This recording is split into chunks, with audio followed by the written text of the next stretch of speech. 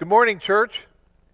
Good morning, all of you who are joining us today, friends and family, and all over the world, literally all over the world, people tuning in today.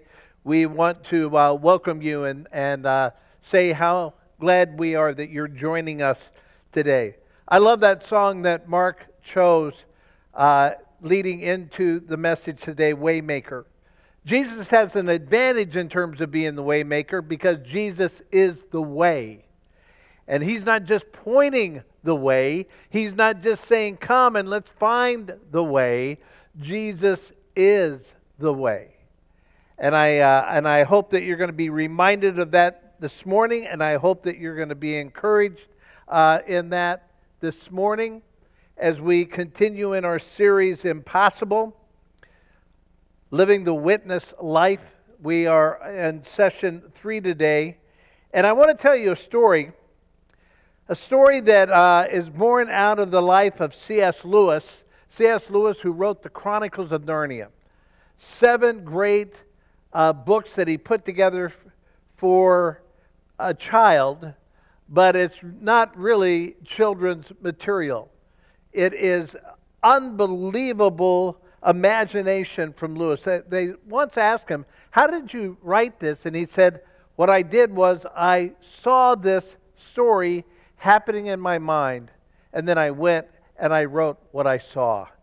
And most people are familiar with The Lion, the Witch, and the Wardrobe. Walt Disney has done 3 of the stories, and then they stopped. But I heard recently that Netflix is picking this up, and they're going to finish the series, and they're going to do a great job, which means that they're going to get to the book that many people think in the series is the best book of all of them, and it's called The Horse and His Boy. The Horse and His Boy, it's a story of Shasta and his horse, Bree, as they are traveling to find Narnia. And Shasta has been on a long, exhausting, terrifying trip. He comes to a point where he is tired. He has nothing left. Nothing left. No energy left. And he just sits down and begins to cry. Let me pick up the story and how Lewis tells this. He says, what put a stop to all of this was a sudden fright. Shasta discovered that someone or something was walking beside him. It was pitch dark, and he could see nothing. And the thing or person was going so quietly that he could hardly hear any footsteps. What Lewis goes on to say is that really what he picked up was the hearing of someone or something breathing, taking deep breaths. And he realized that the creature walking along beside him must have been very big. He said, the thing, unless it was a person, went on beside him so quietly that Shasta began to hope that he had only imagined it. But he realized he wasn't imagining it. Anyway, he had felt the hot breath of that sigh on his chilly left hand. If the horse had been any good, or if he had figured out a way that he could get any good out of the horse, he would have taken off and galloped and tried to get away. But he realized he couldn't. So finally Shasta gets to a point and he says, who are you? And from the darkness he hears, one who has waited long for you to speak, said the thing. Its voice was not loud, but very large and deep. Are you a ghost? Asked Shasta. You might call me a giant, but I'm not like the creatures you call giants. I can't see you at all, said Shasta, after staring very hard. Once more, he felt a warm breath of the thing on his hand and face. There he said, That's not the breath of a ghost. Tell me your sorrows. Have you ever wanted somebody to ask you that? Tell me your sorrows. And Shasta was a little reassured by their breath, so he told him that he had never known his real father or mother, been brought up sternly by a fisherman. Then he told of the story of his escape and how they were chased by lions and forced to swim for their lives, and that all their dangers in this scary place, and about the night where in the tombs and amongst the dead, and the beasts howled at him from the desert. And he told him about the heat and the thirst of the desert journey, and how they almost at their goal when another lion chased them and wounded Erebus, which was his friend. And also how very long it had been since he had had anything to eat. And then the voice said, I do not call you unfortunate. Don't you think it was bad luck to meet so many lions? Said Shasta. There was only one lion, said the voice. What on earth do you mean? I just told you that there was 2 lions on the first night. There was only one, said the voice, but he was swift of foot. How do you know? I was the lion. And as Shasta gaped with open mouth and said nothing, the voice continued. I was the lion who forced you to join with Erebus. I was the cat who comforted you among the houses of the dead. I was the lion who drove the jackals from you as you slept. I was the lion who gave the horses the new strength of fear for the last mile so that you could reach King Loon in time. And I was the lion you do not remember who pushed the boat in which you lay a child near death, so that it came to the shore where a man sat, wakeful at midnight, to receive you. Then it was you that wounded Erebus. It was I. But what for? Child, said the voice, I am telling you your story, not hers. I tell no one anyone's story but his own. That is one of the greatest scenes in all of Narnia. I am telling you your story, not hers. I tell no one any story but his own. We so often want to know about things that happen to other people. We so often compare our lives to others that we forget that we have a story that's going on, and it's the only story that we are writing. It's the only story that we are always in every scene. It is our story. And God wants us to live our story authentically.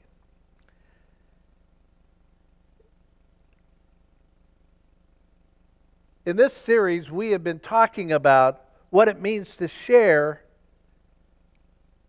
the story. The story where our stories intersect with the story of life. The Jesus narrative, the Jesus story. And we talked about that we pray for people that we come in contact with, or we pray for family members or neighbors or friends or co-workers that have never intersected with that story, and then we care for them, and then we share with them, and we hang in there with them. Jesus had an incident that's recorded in Luke chapter 8. When he's traveling, he comes upon a scene, a man that is literally in chains. He's in chains because he is stark, crazy mad. He is consumed by so many demons that when Jesus asked for the name that's given is Legion. And Jesus drives out the demons. And if you know the story, he drives them out and sends them into a herd of pigs. And they then go mad themselves and rush over a cliff and fall into the sea and have committed suicide. Okay, that's a bad joke. But the man then is in his right mind, and the crowd, the entire village comes around, and they see him in his right mind, but they're not concerned about him being in his right mind. They're concerned about the fact that they've lost their livelihood, which is raising pigs. Now, it's a really good question to ask. What are Jews raising pigs for?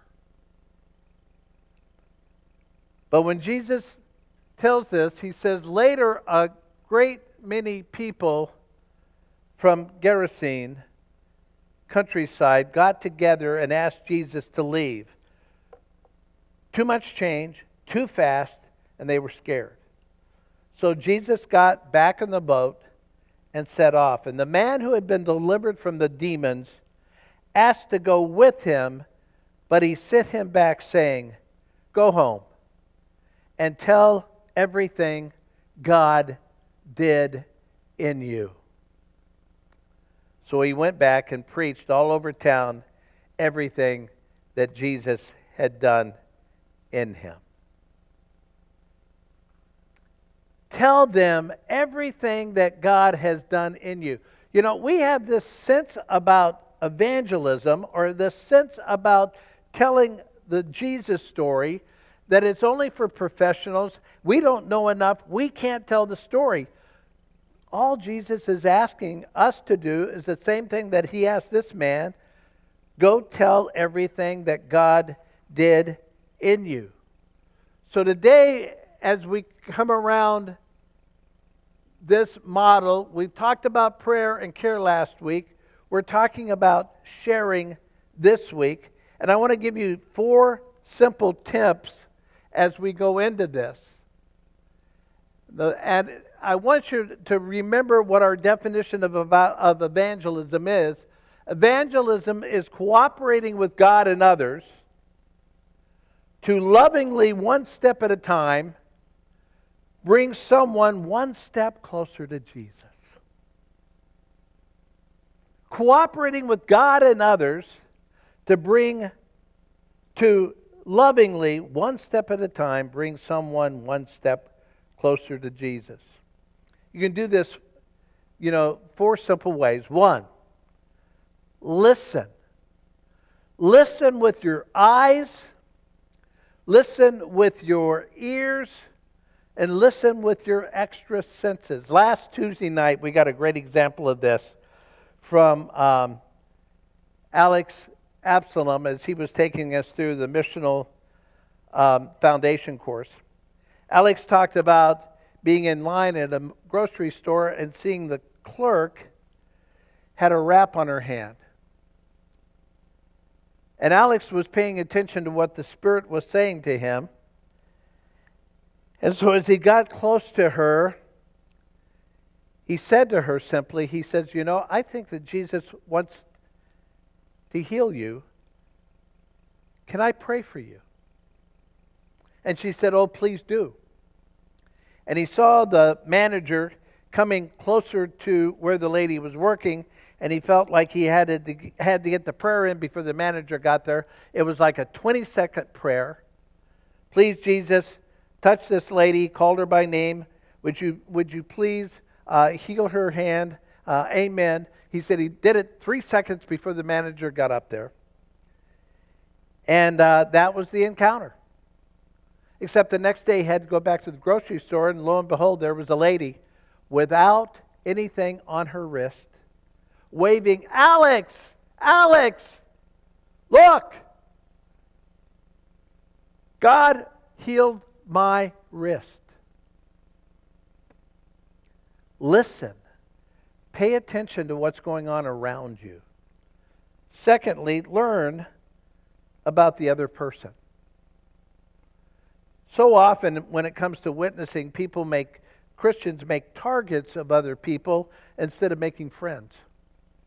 Instead of really connecting with people, instead of really getting to know who they are and being concerned about them. The third step is to ask great questions. You know, we spend so much time telling people instead of asking people. My wife has spent most of her adult life in the corporate world. She feels very comfortable in the corporate world, and she feels her mission field is in the corporate world. And but she will tell you that she said, I don't really know how to ask questions. I don't know how to bring up spiritual conversations, but she does it better than anybody I know. Let me give you an example. Jody was back in New York with one of our corporate clients. She met a guy by the name of Mark, and Mark was having quite a year. He had sold his company after moving it twice. The first time was a move of opportunity. The second time, Hurricane Sandy hit New York. The third move was because he had sold his company to our client on the West Coast that wanted an East Coast presence, but he had agreed to stay on for 2 years. During all of this, he kissed his wife goodnight one evening, and he went to sleep, and he woke up the next morning and found her dead beside him. She had passed away in the middle of the night, leaving him as a single parent, losing the love of his life with 2 little girls. And Jody really felt for Mark. The morning she was leaving, she found that she and Mark were by themselves in his office. And so she asked this question, hoping to spark a spiritual conversation. She said, Mark, how does your faith help you navigate times like this? And Mark lowered his head, and when he looked up, he had tears coming and running down his cheeks. And he said, Jody, I am so angry with God.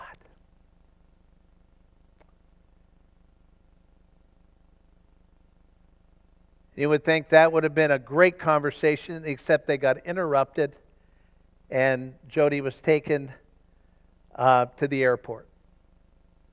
And she didn't have any contact with Mark for over a month, and she was really looking forward to go back there to pick up on that conversation. But when she got there, Mark was completely different. He was lighthearted. She could see that whatever the burden was, that somewhat had been lifted from him. And so they had another moment where they were alone, and she said, Mark, she said, you look so much different than the last time I was here. And he said, oh, Jody. He said, I got to tell you, your question allowed me to express my anger with God. And when I opened up with that, I was able to find my way back to God. One simple question. Ask great questions. Then the last one is ask the greatest question, the best question. Can I pray for you? What is magical about that question, can I pray for you, is that it points people not towards us, but it points people towards Jesus.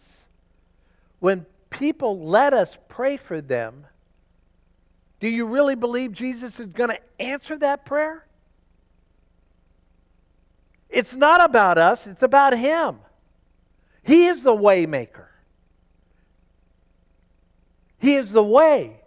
And when we pray for people, and then they see Jesus answer that prayer, they find a way to Him.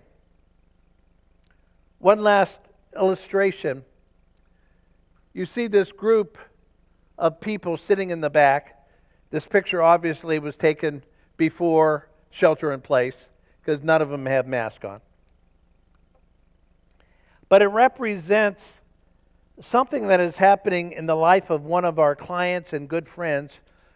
I'll just tell you her first name. Her name is Jill. And Jill had a tragedy like Mark. She lost the love of her life.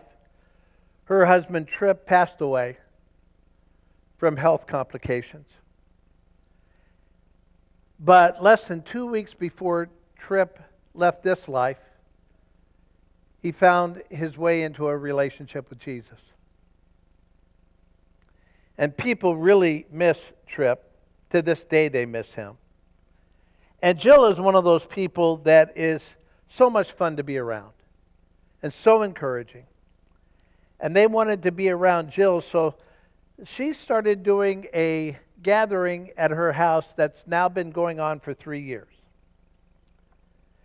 They get together once a month, and everybody in this group, almost, don't know Jesus yet. But they wanted to gather around and talk about these things that Tripp was beginning to talk about within the last 2 weeks of his life. So they gather and they pick a word, and everybody sits around and shares what that word means to them. And then Jill will pull out a Bible, several Bibles, and pass them out. She teaches them how to find that word in a concordance and teaches them how to look up those verses in Scripture, and then they begin to read what the Bible says about those words. Words like glory and heaven and joy and sorrow. And this has been going on for about 3 years, and they called it for a long time Tripp's Trippin'. And one of the guys who, when he first started coming, was probably the guy furthest away from God, and he goes, I hate that word, tripping. And Jill said, well, this is kind of like, I call it my Jesus circle. And the guy goes, that's what it is. Let's call it the Jesus circle from now on. You know what's wonderful about this is that Jill's doing a missional community, and she doesn't even know what a missional community is. So when you have the opportunity, how do you share? Well, I think the beauty of this is found in Paul's life. The Apostle Paul often found himself in trouble and often found himself in trials. And he finds himself in the city of Caesarea, where the Jews now who see him spreading the gospel amongst Gentiles put him on trial. And they finally bring him in front of the king of Judea, the great-grandson of Herod the Great, Herod Agrippa. And he's going to have to testify. And when he does, and I'm going to give you the abbreviated version of this. When he does, Paul talks about his life before he met Jesus. Because Agrippa brings him up to put him on trial and says, go ahead, tell us about yourself. So Paul took the stand and told his story. His story. He starts, from the time of my youth, my life has been lived among my own people in Jerusalem.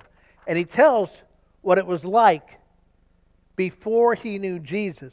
He talks about his viciousness towards people who followed Jesus. He talks about having them arrested. He talks about the opportunity to cast his vote for their execution. He talks about the fact that he was on the way to Damascus to continue this persecution when suddenly something happened.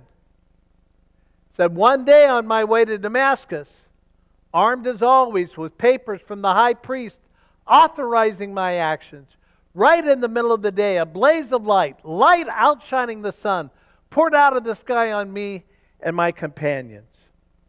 And he talks about what happened. And he talks about the fact that he came to a defining moment. And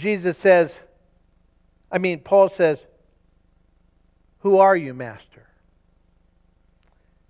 And he said, "I heard a voice, 'I am Jesus, the one you are hunting down like an animal. But now, on your feet, I have a job for you. I've handpicked you to be a servant and witness to what's happening today and what I'm going to show you." He says to King Agrippa, "What could I do, King? I couldn't just walk away from a vision like that. I became an obedient believer on the spot." And then, right after that, he goes on to tell Agrippa, "I started preaching this life change, this radical turn to God, and everything it meant in everyday life, right there in Damascus, right on to Jerusalem and the surrounding countryside, and from there to the whole world. And it's because I'm preaching to the whole world that I'm standing before you on trial now." And Agrippa answered him and he said, "If you keep this up much longer, you'll make a Christian out of me." And Paul, still in chains, said, "That's what I'm praying for. Whether now or later, not only you, but everyone listening today to become like me, except, of course, for this prison jewelry, these chains." You see, again, we make this witnessing so difficult. I've got to know all these programs. I've got to be armed with tracts. I've got to have all of this. Paul just told Agrippa his story. This is what I was like before I met Jesus. This is how I met Jesus. This is what I was like after. You can do that. You could do it right now. And with more and more practice, you could get even better at it. I'd like to tell you one last story as we conclude.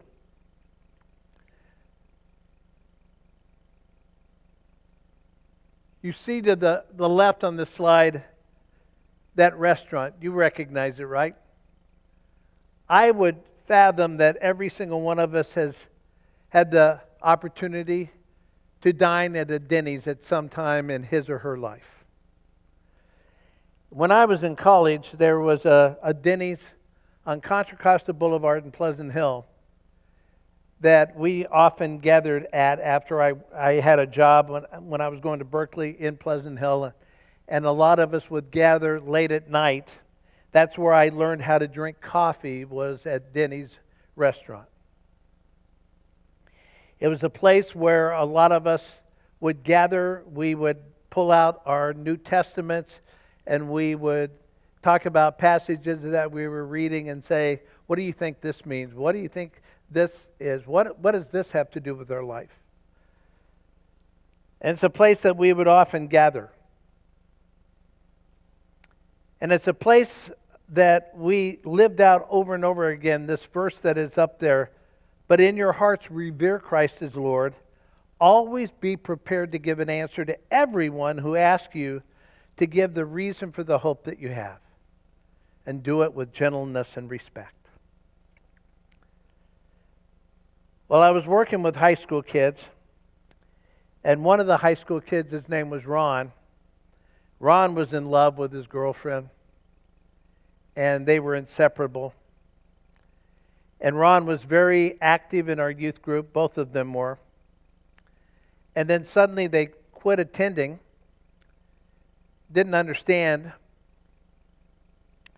until Ron came in to see me one day to tell me that somebody had been going around in their neighborhood. He had knocked on Ron's door. Ron let him in. And Ron said he showed me all the flaws in what I believed and that I have become a Jehovah's Witness. And it broke my heart. I believe people that follow the way of the Jehovah's Witnesses are zealous and passionate, but misguided. And Ron kept trying to persuade me, so finally I said to him, I said, I tell you what, let's get together, you and your mentor, and myself and one of my roommates, Kevin. I said, let's get the four of us to talk. But when we talk, here's the agreement. The agreement is going to be that we're not going to argue. The agreement is that we're going to talk about just one thing, how we can be certain that we have eternal life with Jesus. If you'll set that up, let's meet at Denny's and we'll talk. So finally they agreed. We sat down and the guy started, and I said, let me just go over the ground rules. We're not going to argue. We're not going to get into an argument. If we do, it's over. We'll finish. I said, but I only wanted to discuss one question. How can you be certain that you have eternal life? As you're listening from the comfort of your home or wherever you're listening to this message, let me ask you that question. How can you be certain that you have eternal life? So the guy looked at Kevin and I and said, okay, but can we do some housekeeping items first? And I said, like what? And he goes, well, let me just ask you, do you believe in six-day creation? And I said, well, it depends. I said, six-day creation has always confused me because I don't know why it took God so long. He said, okay, I'll take that as a yes, one for you, one for us. Do you believe Adam and Eve were real? And I said, yes. And he goes, okay, two for you, two for us. And he said, what about Jonah? Do you think he was swallowed by a big fish? And I said, okay, what are we talking about here? And he goes, okay, well, Christmas time. Do you have a Christmas tree?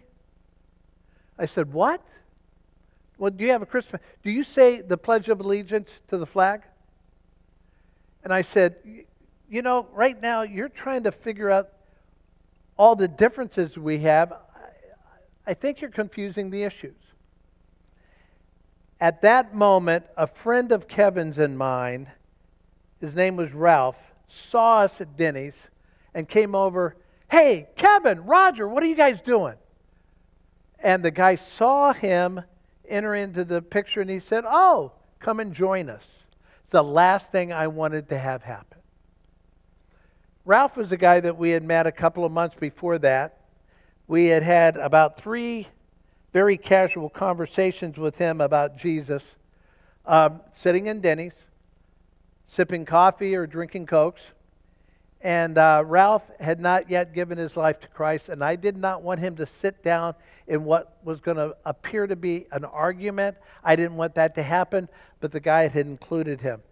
And suddenly he turns to him and he said, what about you at Christmas time? Do you have a Christmas tree? And they went on to this discussion, and finally, after about 5 minutes, I said, can we stop? Remember, the conversation that we're having is how can we be certain that we have eternal life? How can you be certain that you have eternal life? And he goes, you can't. And I said, yes, you can. He said, you can't. It depends on how good you are and how you live your life. And I said, then tell me why the Apostle John says in his first letter, this is the testimony that we have eternal life, and this life is in the Son. He who has the Son has life. He who has not the Son does not have life. I write these things to you so that you may know you have eternal life. 1 John chapter 5. I write these things so that you may know that you have eternal life. And he said, no. And he held up his Bible and he said, there's so many things to learn in here. So many things you have to do. And so I wanted to point to Jesus, because that's what witnessing is pointing to Jesus. And so I did this. I said, let me just quote this verse out of John chapter 5. And I'm going to quote it from the way that I memorized it. You search these scriptures diligently because you think in them you have eternal life. This is Jesus speaking.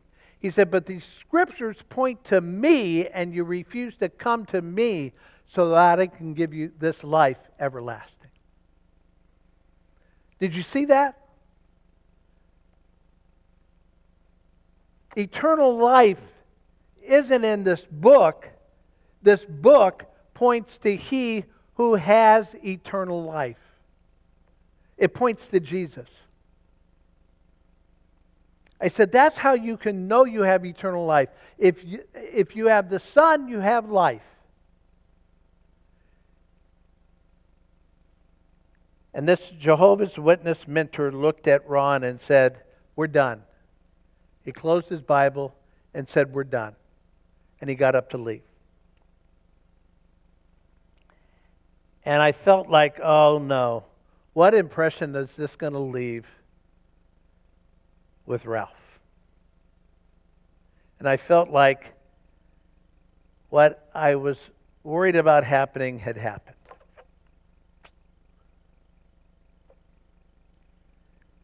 And at that point, Ralph looked at Kevin and I and said, hey guys, can you stick around for a moment? And I thought, wow, I've got to do cleanup work now. And I said, sure. And he said, boy, that guy's pretty impressive. But he can't see the forest for the trees. He can't see the forest for the trees. But you know what? What you're talking about in terms of eternal life, I want that. How can I have that life? And so we went out into the parking lot, and Kevin and I had the privilege of being able to lead Ralph in a prayer. And that prayer went something like this. Dear Jesus, thank you for dying on the cross for me and the forgiveness of my sins. Right now, I ask you to come into my life and be my Lord and Savior.